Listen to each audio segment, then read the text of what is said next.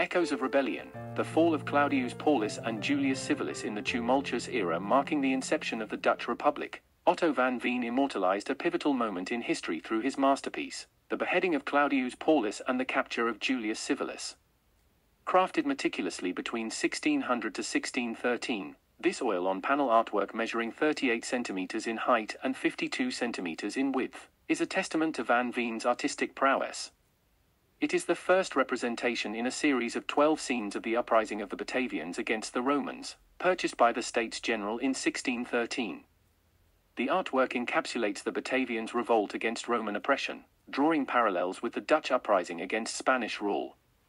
The decapitated body of Julius Paulus lies as a stark reminder of Roman brutality amidst soldiers who bear witness to this execution. On the left, an executioner stores his axe, an instrument that severed not just flesh but symbolized Roman dominion.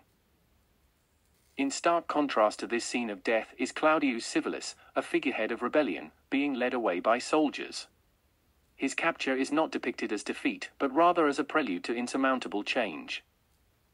Each brushstroke by Van Veen breathes life into these historical figures, rendering them eternal within frames that transcend time. Commissioned by the States General in 1613, each painting was displayed with grandeur at Binnenhof, echoing voices of rebellion within corridors of power. Van Veen's artistry does not merely depict historical events, it weaves narratives that resonate with echoes of freedom and resistance, themes universal and timeless.